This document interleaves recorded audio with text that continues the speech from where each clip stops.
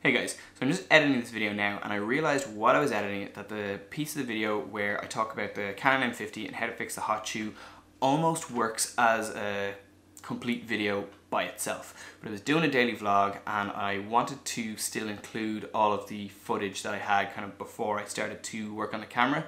So if you're just here for the fix on the camera, skip to the time code that's on the screen here now, and I'll leave a little link to it in the description below. And for everybody else, enjoy the video.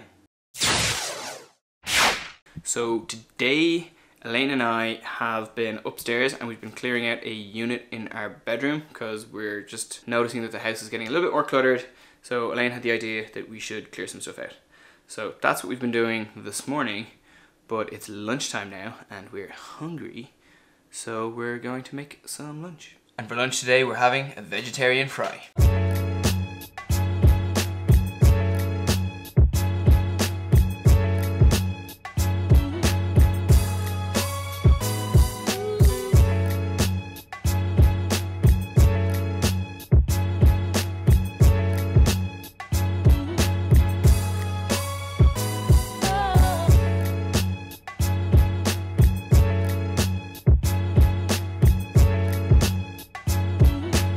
Lunch was really tasty and very yummy, but now we're coming back upstairs to finish off doing the tidying.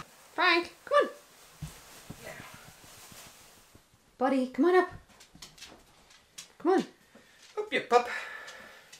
Come on. Come on. Come on. Come on, you can do it. Come on. Come on. Come on. Come on. Frank, come on. Come on. Come on, buddy. Up. See, part of the problem is if you look out there, the baby gate can only open out. So if we could get the baby gate... Oh. Okay, ignore it. Right. So getting Frank up in the bed there was an epic failure. We have this unit here that we had in our old apartment and we've been using it right here pretty much since we moved into the house. But it means that we can't open the door fully, which means that the baby gate can only open that way. So we've cleared it out and we're going to take this out of the room so that we have this space back.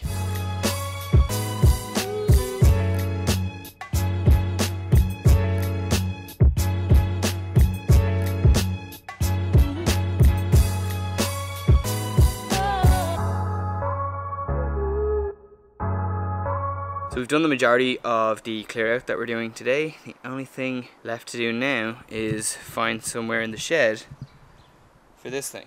So Elaine is going to come and help me with that because she just has a much more organized brain than I do. That was easier than I thought it was going to be.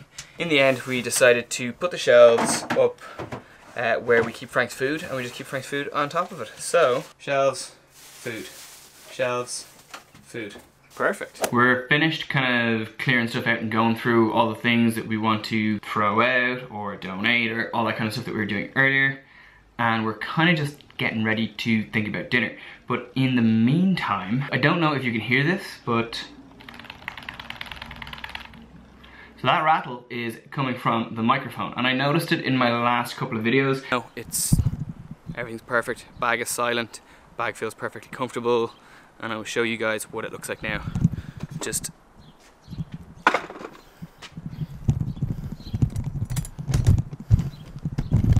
in the first few videos I thought, oh, maybe I didn't have this like tied on properly, or sometimes if this cable isn't tacked in here, this wobbles more and it makes noise. So I thought maybe it was that, and then in my last video I noticed it again. So I've been looking at the camera, and actually what I discovered is if I take the microphone off, it's actually this. It's the hot shoe mount. So it's this here that's actually rattling, and I can feel it that it's loose, which was a little bit worrying. So I didn't know what the problem was exactly, or what I did. It's loose. That's the problem.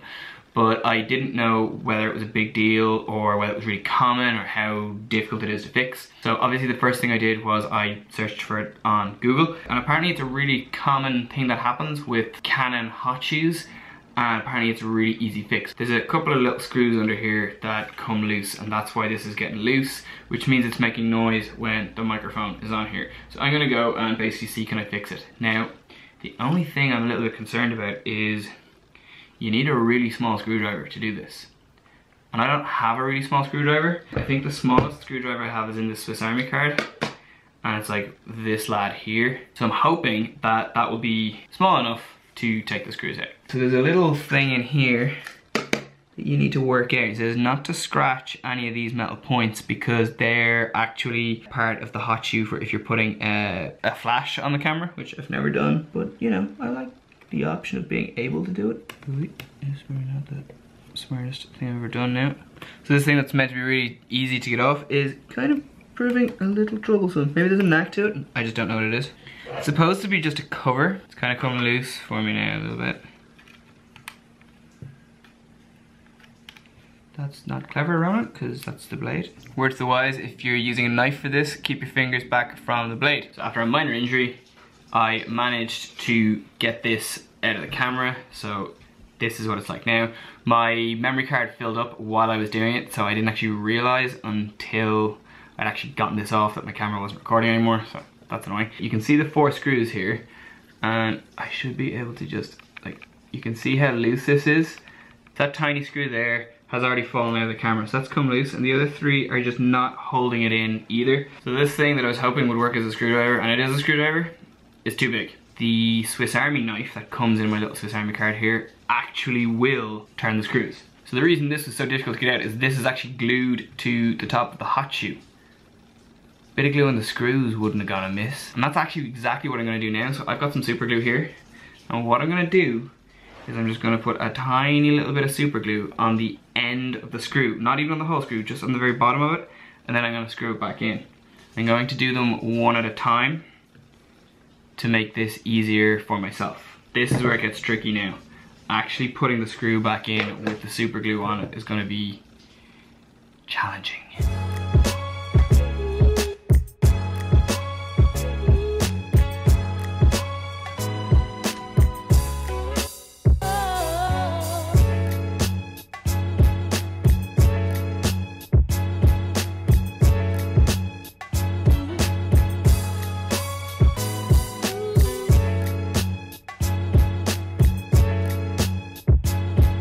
I think that was a success. I've screwed the 4 screws back in.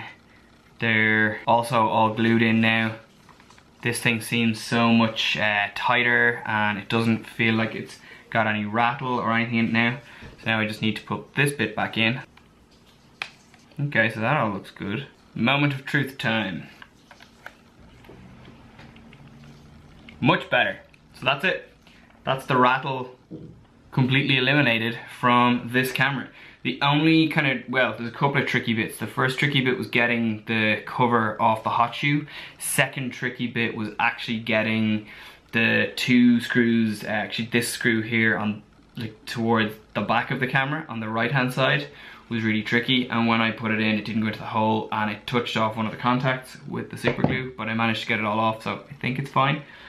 I never used the hot shoe for a flash, so even if it's not, don't think it'll be a big deal, but I don't want to lose any of the functionality that my camera has, so yeah, I'm hoping that it's fine, but yeah, I'm not too worried if it's not. I'm really happy with that, and I suppose it's time to put this camera back on the tripod and give it a whirl and see how it works. And I'm back on the big camera now, and just to first of all take it up, and that all seems pretty silent.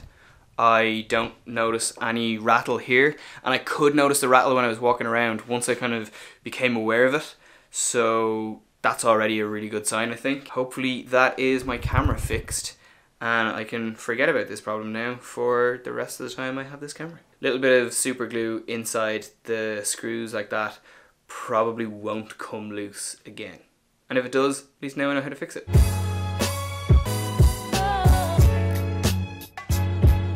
We've had dinner, and as you saw, we had pizza for dinner. So we originally had plans to cook tonight, but we went out for a little walk earlier on, and when we were on the walk, we decided that we didn't really fancy cooking and that we wanted to get takeaway instead.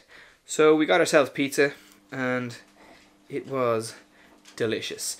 Also, Frank is just pacing around the house because when we first came in here, there was a cat in the front garden, and he was looking out the window at it. Now, you weren't really like going mad like you would expect a dog to do, but he was certainly showing a little bit of interest. Good boy. Now he's just chilling on the couch, like so, because he's a big lazy greyhound. Anyway, I'm going to leave this video here. I hope you liked it. If you do, please give it a big thumbs up. Please subscribe to my channel, and I will see you guys again tomorrow.